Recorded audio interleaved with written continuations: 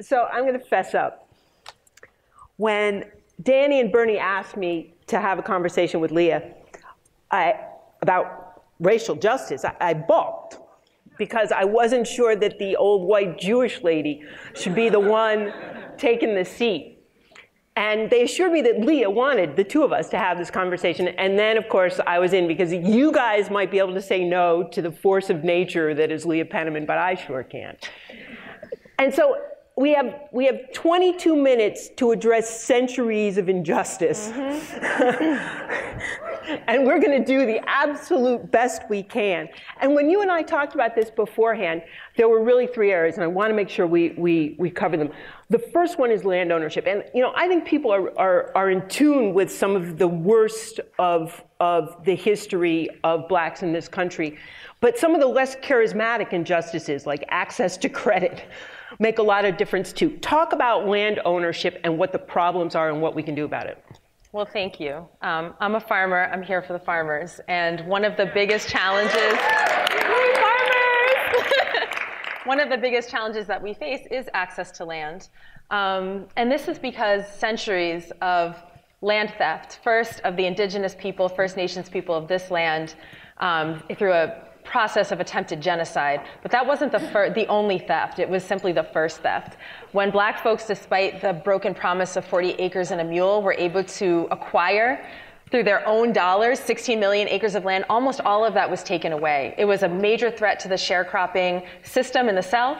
So the White Caps, the Ku Klux Klan, the White Citizens Council literally burned down homes and lynched people to drive them off the land. The Great Migration was a refugee crisis, right? And then the USDA kicked in with the discrimination in their lending programs. Now we have heir property issues where if you die without a will and an unscrupulous developer can get one of your great-grandchildren to sell their share, it forces sale of all the land. So we're at the point now where literally 98% of the arable land in this country is owned by white people. That is the highest concentration of land ownership in one racial group that we've ever seen in this country. And it's a national crisis that's not getting talked about. How are we fixing it? Look, all right. Reparations. Let's get right to the point. And what does that look like? How do we make it work, and how is it ag specific? All right, so there's a lot of things when we talk about solutions. I mean, one, I'm not being facetious. I really do think we need a massive land reform project. I think it needs to be led by the indigenous people of this land. Let's talk about the fact that the doctrine of discovery in 1455, when the Catholic Church said literally white Christians can go forth, vanquish, colonize, and enslave non-Christian, non-white nations, that's the foundation of property law in this country. The Supreme Court upheld it in 1823, and most recently in 2005. How very empowering. Yeah, so we haven't actually fixed the fundamental nature that property law is based on theft. So I do want to follow the lead of indigenous communities. I think that we need to create a system of land trusts in this country that are able to take arable land that's at risk of development, hold it, and make sure that it goes to the most disadvantaged farmers. So there's a priority, a set aside for black farmers, a set aside for Latinx, Latino farmers who want to shift from the wage labor trap into being able to be managers and proprietors of their own property. And so I do think we need a federal intervention on land. Okay, no two words will make an audience's eyes glaze over faster than farm bill. But when it comes right down to it, this sounds like reparations. It sounds like this big, hairy thing. But let's talk about the $16 billion that went just to trade assistance for farmers in this year and last year. Do you have any sense of how much money we're talking about here, and whether it's possible to repurpose it within this regulatory format that we already have, or do we just have to raise it and start again? That's a great question. So I know reparations is a scary word, so I'm going to tell you a quick story. This comes from one of my elders, Ed Whitfield. He said, imagine if your neighbor stole your cow. Everyone saw him do it. 2 weeks later, they come over, tears in their eyes, remorseful. I'm so sorry I stole your cow. It was wrong. I'm going to make it up to you, though. Every week for the rest of the cow's life, I'm going to give you half a pound of butter. What would you say? No, I think I would like my cow back, right, actually. Right. So reparations is actually about not imagining that we start today and ignoring the theft that happened. There actually is a recourse that is needed. Yes Magazine calculated we're somewhere between $4 and $7 trillion of wealth owed to black Americans just looking at disproportionate unpaid wages. Okay. And so we haven't even been able to pass HR 40 to study reparations, nonetheless allocate reparations. So I do think we have a ways to go, and the Farm Bill is not going to be able to encompass it. And the pushback will be, of course, from people who have been farming land for the last 40 years in Iowa, saying, well, I didn't steal anything. I bought this land fair and square. Why should I be subsidizing this? And I'm sure you hear that all the time. Absolutely. What do you say? Well, here's the thing. We're on a legacy of white affirmative action. I know a lot of people think that affirmative action started in the 1970s with supposed differential admissions to universities. But it actually started in Virginia way back in the 1500s when an indentured servant who was white would get 50 acres of land, a bunch of cotton, and some money to go get started. And it has become part of U.S. law. Look at the Homestead Act. That's basically millions of acres of indigenous land given at low or no cost to white settlers. If you look at the land-grant universities, the Naturalization Acts, there's so many laws throughout history, including under the USDA, that have disproportionately benefited white people. It's why today in this country, if you wake up white today, you're 16 times wealthier on average at birth than a black person. And you can't tell me that that white baby did extra calisthenics in the womb to earn that wealth, right? So there might be an individual farmer that, sure, they purchased it fair and square and they imagine that their ancestors pulled themselves up by their bootstraps, but we're talking about a systemic level. Right. 80% of wealth is inherited, the wealth gap is widening, and so at a societal level, we do have to address a transfer. And everybody has to step up to the idea that this isn't about individual culpability. This is about history. This is about societal culpability. This is about racial culpability. Absolutely. And, there are two other aspects of this. One of it is labor. And you and I were both talking about it because you and I both farm. And you and I both know what it's like to lift heavy things all day, every day. Absolutely. What are the racial aspects of that? Absolutely, yeah. Farming does get romanticized, and it is really, really hard work. So I'll tell you another quick story. I have a friend of mine who wants to go unnamed, who works at an ag university in the Midwest. And he said to a classroom auditorium full of students who all want to be farmers, how much would you need to be paid to work at the meatpacking plant in town? Right? So I'll ask you all, who would work at a meatpacking plant for $15 an hour? Raise your hand. 20, 30, 50. Y'all got some trust funds. Okay, $50 an hour is a lot of money. 100% of his students said there is no amount of money that you could pay me to work at the meatpacking plant. And they're the ones who know the meatpacking plant. Because it's dangerous. You are very likely to lose a limb, get repetitive stress industries. You can't get the smell out of your clothes. And they added, besides, that's Mexican work, right? Which we can gasp at. But fundamentally, we're all complicit in a system where we create, through climate chaos, through unfair trade agreements, situations abroad that are so onerous that indigenous people will leave land that they own and families that they love as much as we love our families to cross a hostile border into an unwelcome territory to do labor at wages that are below U.S. minimum wage. And so we're talking about how in 1935, right, when we got the whole beautiful package of the New Deal, and we had 8-hour workday and the right to a day off in 7 and the right to bargain, farm workers were excluded from that. Domestic workers were excluded from that because they were black. And I'm not being sensationalist. The Southern Democrats would not vote for it if it included black people. We've not updated most of those labor laws. The Fair Labor Standards Act still excludes farm workers, which means if you work at a small farm with less than 7 employees, there's literally no federal minimum wage. None. And so how is it that we have not addressed that? Is it possible that the fact that we are now experiencing a shortage of farm labor, and I have heard anecdotal stories of organizations, industries, individual farms that are improving standards, that are improving pay. Is this working in laborers' favor? It's actually not. So at the end of the Civil War, there was a labor shortage, right, because of the end of slavery. And so what the South did is they figured out how to create new laws called the Black Codes to criminalize blackness. So essentially loitering became illegal. That means standing around like y'all are doing, right? Vagrancy, not having a job, specifically a year-long contract on a farm. You'd be arrested for that, put into prison, and then leased back to the plantation. I'm coming to your point. So 73% of Alabama's state budget was based on that. We are seeing in 2019 the highest level of convict leasing since the early 1900s, because of the shortage of immigrant labor, right? They've got to find, it's not like the US is going to suddenly say, let's treat workers fairly. They're saying, who can we exploit next? Incarcerated black men are picking the food. So what do? We pass the Fairness for Farm Workers Act. We end penal farms, right? We equalize all labor standards, and we find pathways for migrant workers to become land-owning farm managers is what we do.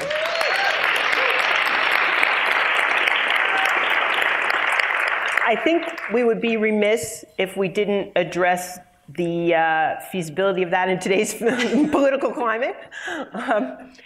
And so, given the hostility in this administration to so many of the things that you're talking about, what are the odds that we're going to make this happen? Well, I don't think we should underestimate the power of the people. I mean, New York State just passed a farm worker labor law because of massive groundswell from the farm worker community. You look at the work of the Immokalee workers in Florida. They took on major fast food companies, got them to pay a surcharge on their tomatoes, and then reallocated that to farm worker wages. And Barry Esbrook wrote a great book about that. Yeah, and farm worker rights. And so I think that we can't essentially give up and imagine that we've lost just because the monster in front of us is huge. I think more than anything, it's laid bare what we've always been up against. So now we know what we're dealing with. Are any of the 2020 candidates talking about these issues in a meaningful way? Actually, for the first time, I've been in this industry for 23 years, and for the first time, it's actually part of the conversation. Reparations, we know, but the Warren campaign and the Sanders campaign have contacted us and our national networks to say, how can they take a stand for black farmers? So we're So we talked a little bit about ownership. We talked a little bit about labor. But distribution of food is such a big one because it affects even people who don't want to farm and who don't work on farms. And let's face it, those first two categories of people, they're extremely important, but they're small. But everybody eats. Let's talk about distribution of food and what are the racial aspects of that and what are we going to do about it? Oof. I like how we're trying to solve the entire food system. Well, we have 22 minutes. It's like well, here's the thing, right? The USDA will call neighborhoods where I've lived food deserts, right? Meaning that they're high poverty areas without grocery stores. Right. The problem with that term is it assumes that what we have in terms of that food disparity is natural. My mentor, Karen Washington, who's in the room, I think. I saw taught me that this is actually food apartheid, right? It's a human-created system of segregation, relegating certain people to food opulence and food choice and others to food scarcity. And the result of that is that, 1 in 3 black children are relying on the emergency food system just to get their caloric needs met. In our communities, diabetes and heart disease are disproportionately impacting black and indigenous communities. And again, not because we don't know how to eat or don't want to eat well or don't have good culinary traditions. It's because if I have a few dollars in my pocket and I live in the Capital District I can go to the corner store and get hot Cheetos, but I cannot get anything that we're eating, that we're snacking on here. I can't get a burrito, I can't get a salad. And so I think that we really have to address the fact that it's been a legacy of housing discrimination, redlining, unfair zoning that's excluded black people from land ownership. It's been the ghettoization of the reservation and commodity food dumping that's resulted in these health disparities. So one of the things you talk about in the book is that, if we look at what American blacks are eating, people always talk about the same things. Oh, it's fried food and it's a diet that's not helpful. But if you dig back past that to the African roots of these diets, it's a different story. It's the grains and the legumes and the tubers that are the things that you grow and the things that you cook at home. Are people connecting with that ancestral diet? And does that help with a transition to a more healthful diet in these communities? Absolutely. We don't need any evangelism in our communities telling us what to eat. We need the support to be able to go back and eat the things that our great-great-grandparents would prepare. There's some great work being done by Old Ways organization, some work by Bryant Terry, to really reclaim our ancestral traditions and foods. We have a very greens-based diet, a tuber-based diet, plantains, legumes. It's our great-great-great-grandmothers who literally gathered up the seeds they'd saved, their cowpea, their black rice, their okra, their millet, and braided it into their hair before being forced onto transatlantic slave ships, right? They carried those seeds with them because they believed that we would exist and need to inherit that seed. And so what we're doing in our community is finding the ground to plant that seed, and that's the work that needs to be supported, not some sort of white savior thing in our communities. And so, give it up.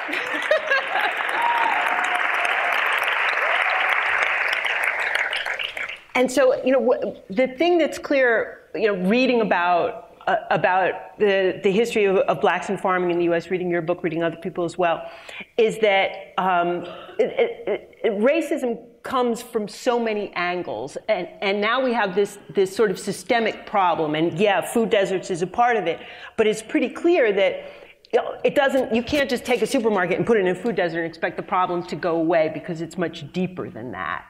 So I'm not black. I write about food. There are other people in this room who are deeply concerned about this who also aren't black. What can we do? Absolutely. So here's the thing. The solutions are already there. Some of the work that Mama Karen and National Black Food and Justice Alliance and Heal Food Alliance are doing is gathering up from our communities what are the policies that need to change, gathering up information from our communities about how folks can help. And we've put together a policy platform with over 100 action steps. And there's something for everyone, you know? So my daughter Nashima says the food system is everything. It takes sunshine to get onto your plate. So the good news is there's lots of points of intervention. So for some people, if you're controlling the purchasing at your institution, you can make sure to source from black and brown farmers, or from farmers who at least are certified fair trade through the Agricultural Justice Project, right? If you have the ear of a congressperson, you can tell them that you think that we should increase funding for the EQIP program so that there can be funding There's a farm bill again. Farm bill, right? So there can be funding for ecosystem services that farmers are providing, and on and on and on. So there really are so many ways to help, and important ways to leverage privilege. It's not just the problem of the people who are impacted by that harm. How about academic institutions? Is there a role for them? Well, one thing I think about is just the ways that we tell stories. For example, I've heard regenerative agriculture thrown around, but I haven't heard the founder of regenerative agriculture credited yet in this space, who's Dr. George Washington Carver, who is a black farmer at Tuskegee University. And in the late 1800s, a generation and a half before Rodale, was convincing farmers against great skepticism, right, to do cover cropping, to do crop rotation and composting and mulching, and actually started the first extension agency where they went out and did extreme regenerative farm makeovers on the most decrepit farms in the counties across the South, and made them into these beacons of hope and training. And so reclaiming the narrative, we have composting because of Cleopatra, we have raised beds because of the Ovambo people in Namibia, right? We have the CSA and Pick Your Own because of Booker T. Watley. These are black farmers. And so really reclaiming the pride, the dignity, and the rightful credit of these powerful, sustainable technologies in the communities where they come from. Do you talk to academics about this? Yeah. Do we have academics in the audience? Because how did we lose track of that? It's about power. Because if people who control the narrative are the people who can garner resources and control society. And I think people are afraid to share power with marginalized communities. It's part of, frankly, white supremacy.